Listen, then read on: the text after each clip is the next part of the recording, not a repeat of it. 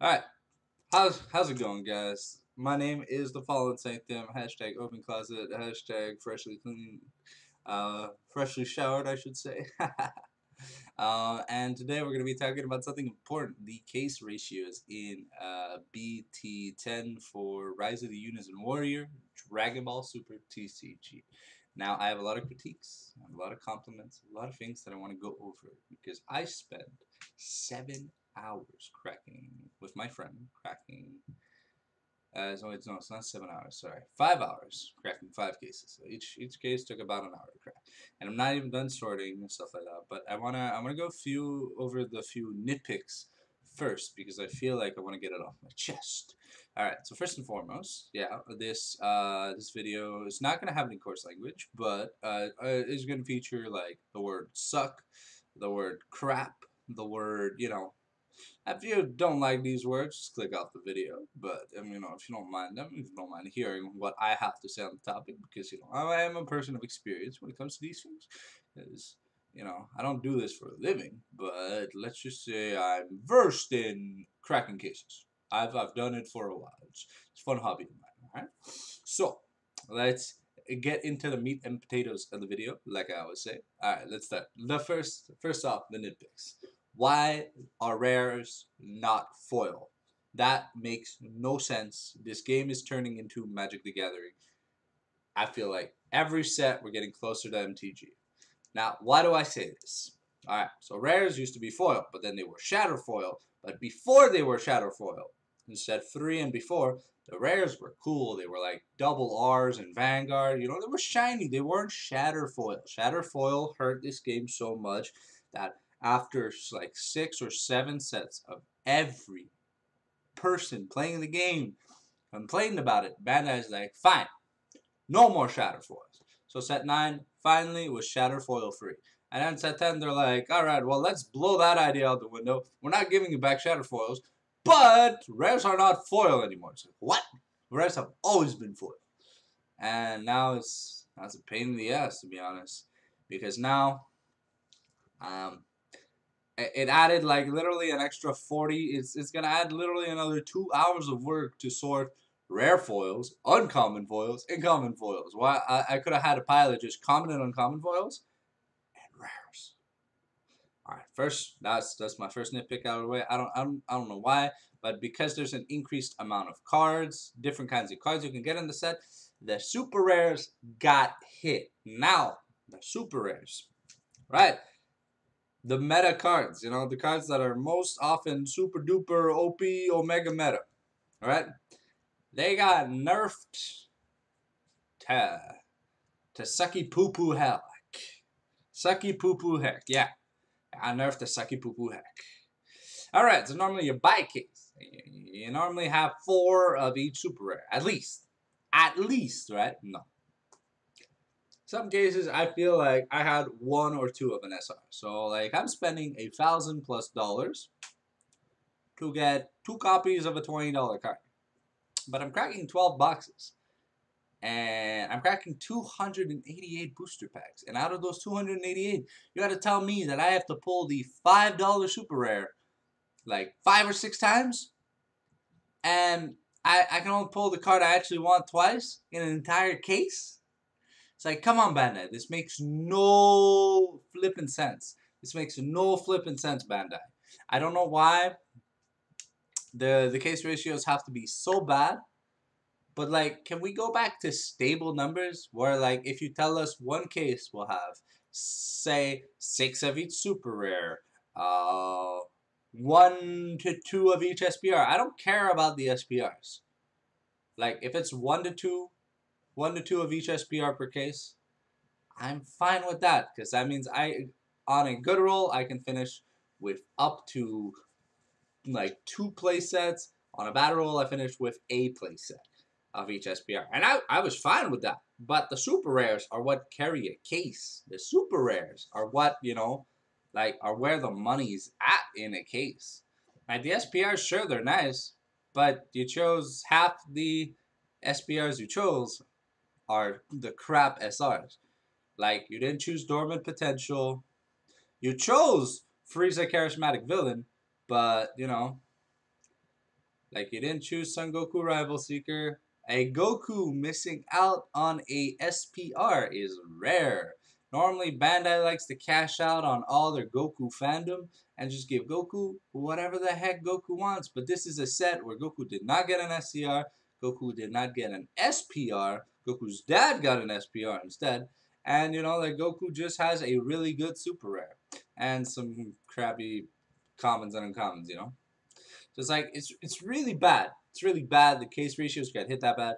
SCRs, you know, there's always 3, and you always get 2 in a case. So I mean, I wish they would just make it one of each a case. So if you spend $1,000, you can make money off the case. If you're a player or if you're a store, you know, you don't have to worry about the hassle about pre-selling SCRs. I feel like that's a problem, right? Because you know, like if I crack 4 cases, I will get 8 SCRs, but I will not know what SCRs I get until the very last moment. And so it makes pre-selling singles pretty hard. Like, alright, to give you an example, I put 12 of each super rare for sale. I almost couldn't fulfill the orders. That's how bad it was. Like, I don't understand Bandai. I cracked 60 boxes. It's 5 cases. And I barely had 3 playsets of cards. It's like, some might probably have 20 to 30. Don't worry about that. I bet that useless Wolfang Fist at $6, yo, I bet I have 1,000,000 copies. Or that Bunny Girl Bulma, I bet I have 100,000,000 copies. So, you know, like, it's always, it feels like Bandai is the new Konami.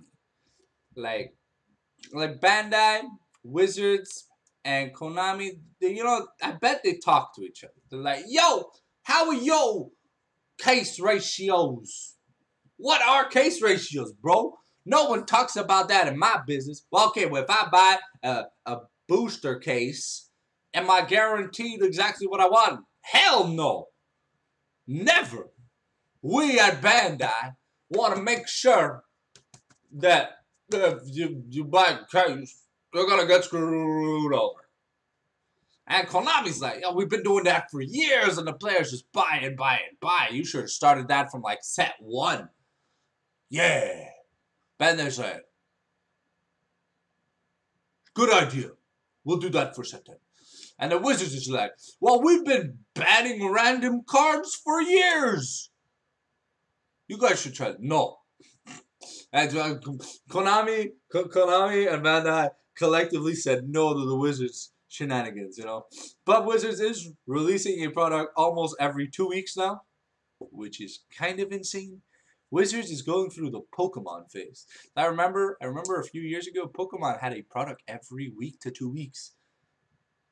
And it was hard on distributors and very hard on players to say, do you want to buy this Pikachu tin? No? Or do you want to buy this Pikachu lunchbox tin? Or do you want to buy this ultimate Pikachu lunchbox tin collectible action figurine box? Or do you want to buy the Pikachu and Charmander box? Do you want to buy the Pikachu and Charmander tin?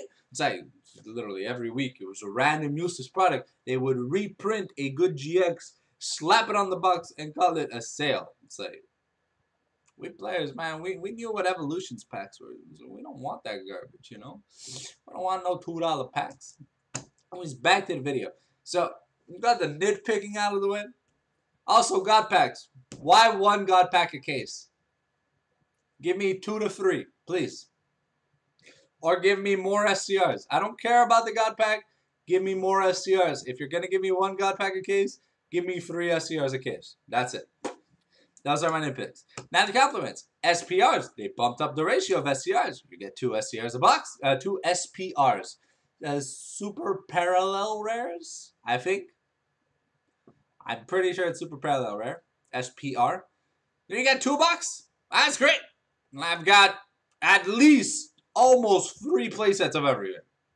Some of them I've got more than 3 playsets. And box stoppers. My only other compliment I have for this set. They replaced the useless gosh darn box stopper that was worth 25 cents with a random SR or SPR. And that is great. But I feel like the odds are rigged. I feel like 1 in every 6 to 8 boxes will have a dormant potential, while 1 in every 3 boxes will have a Yamcha or a fucking Bulma. You know? So overall, is it worth cracking a case of BT10? Rise of the Unison Warrior? No. Is it worth buying singles? Yes. Are singles expensive because of the secondary market of all those buyouts and COVID scalper prices? Yes. So be wary from who you buy from during COVID times. You know, people will inflate the price just to be like, it's COVID. You're gonna pay the COVID price. If you look at a lot of bills or whatever, you're gonna see that there's a COVID charge thing on your bills. It's like, what? You're literally paying an inflated price on top of an inflated price sometimes. So, you know, you really gotta watch out if there's a COVID charge, or if suddenly your favorite meal at a restaurant is suddenly $5 more and it tastes worse and it looks smaller. That's probably COVID thing. They're like, let's change the large to medium, but keep the same price. Let's change the texture, like the quality of the ingredients. Let's use the day-old fish instead of the brand new fish. Yeah. Yeah. And we'll ask for tip on top of that in the end. Kamehameha Snack Bar, I'm calling you out. You cheapened out my meal and charged me extra. Alright guys, I hope you enjoyed the video. As always, smash that like button, destroy that subscribe button, and stay tuned for more awesome content every day on the channel.